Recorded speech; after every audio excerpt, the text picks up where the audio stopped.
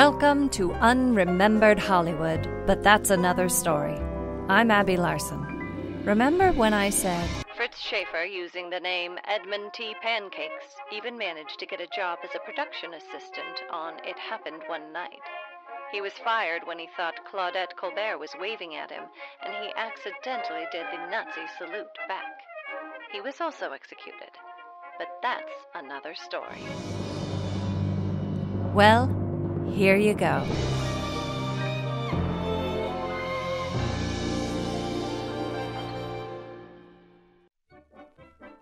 On February 12, 1938, Sturmbannführer Fritz Schaefer stepped off the SS New Amsterdam onto the docks at Manhattan Terminal. According to his documents, he was Karl Jaeger, the bass player for Moritz Tag und die Zeit, a band that was ostensibly in the U.S. to play the German ambassador's son's birthday party. As soon as they cleared customs, Fritz Schaefer stepped into the washroom and a few moments later stepped out as Edmond T. Pancakes. He immediately headed for the train station and bought a ticket to Los Angeles. He wrote of his impressions of America from his train window. If I'm being honest, I expected a little more from the U.S. New York was pretty nice, I guess, at least the dock and the train station. The Midwest was pretty Jonsburg. I guess there's a reason they call it railover country. The Grand Canyon is okay, although we have holes in Germany that are not infested with pack mules. Based on this Hocham trip, I expect that Hollywood will be wie ein bayerischer Wimmbeutel von einem Zigeuner. Not sure I want to know what that means. After being in Los Angeles for only a few weeks, he met an assistant director named Hogan Kirsch at the Frolic Room and decided to butter him up. So, you work in the pictures? Yeah, I just wrapped You Can't Take It With You for Capra. You looking to get in the business? That's my plan. Listen, Capra's starting a new movie next week. If you don't mind doing grunt work, maybe you could be a production assistant. Doesn't pay much, but you'll meet some people. I could meet Frank Capra? Crew doesn't talk to the actors or higher-ups, but you'll learn all that stuff. Monday morning, 7 a.m. at Columbia. You will not regret this. I am very punctual, organized, and strict. Okay, well, great.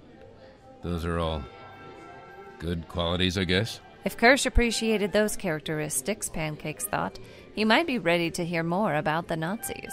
If you like those traits, then maybe we should have dinner sometime and discuss them further.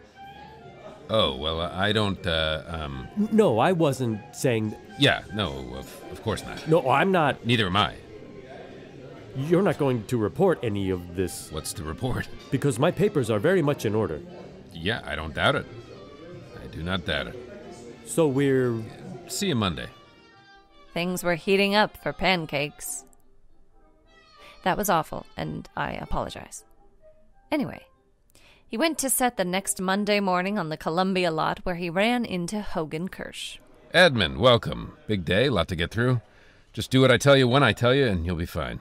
Only a few rules. One, don't interact with the talent, ever, under any circumstances. I don't care if Walter Connolly punches you in the stomach. Don't talk to the actors. Also, Walter Connolly is most likely going to punch you. It's just his process. I am familiar with similar people. Won't be a... Oh. Morning, Hogan. Oh. Walter, this picture going to be any good? Beats me. Who's the new guy? Oh, Walter, this is Edmond T. Pancakes. Sorry about the sock on the gut. Just gets my acting juices in a lather. Edmond nodded, remembering Hogan's instructions. You're all right, Ed. I'm going to go find one more person to sock, and I'll be ready. Hey, you. Come here a second. You did good. Keep it up, and there's a future for you in this business. All right, everyone. First shot is in 5 minutes. Let's look lively. Edmond went about his work, fetching this and that for whoever asked. By his third day, he knew every single member of the crew and was quite chummy with them. I have identified a few bit players and crew who may be malleable to our new and totally awesome Nazi ideas. I am very good at spying, Journal. Maybe the best. They're going to put a statue of me somewhere, maybe 2 statues, and probably give me a medal.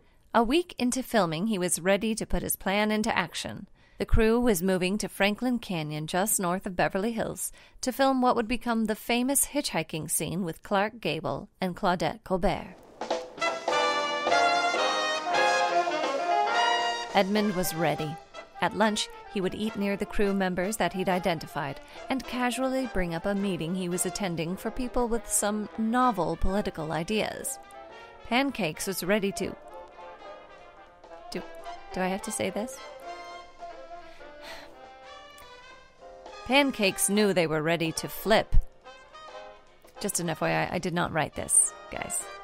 The morning's filming went smoothly, and Edmond was rehearsing what he would say to the crew to himself when Hogan called out, "That's a cut, everyone. We're going to take 5 and shoot the reverse, and we'll be at lunch." Edmond was standing by the camera when he noticed something out of the corner of his eye.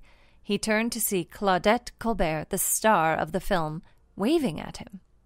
Without thinking, he raised his arm in the Nazi salute, then quickly covered by waving back and saying, Oh, hello, Miss Colbert. You are doing such a tremendous job in this film. He looked surprised when Ms. Colbert's expression soured.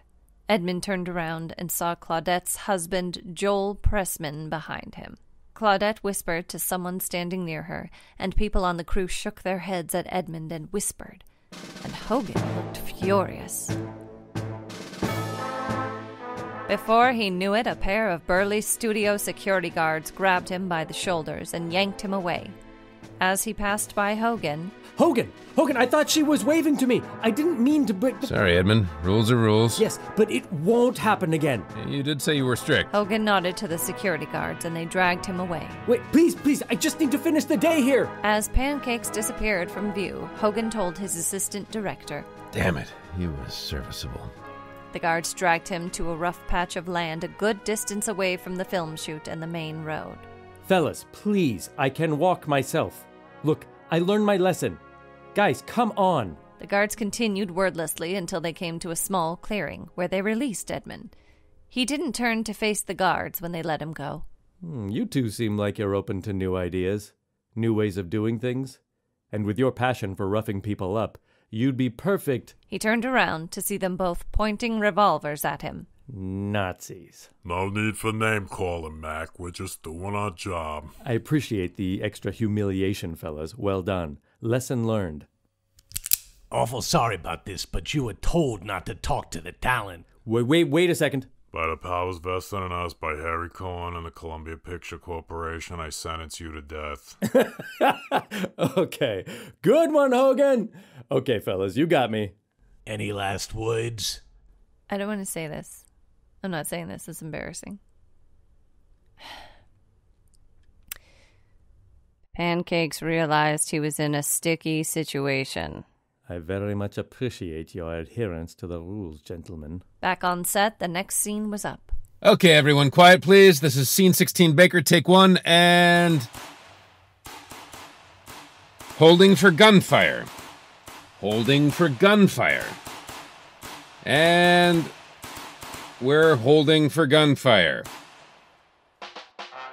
Unremembered Hollywood was created, written, and produced by Charlie Fonville.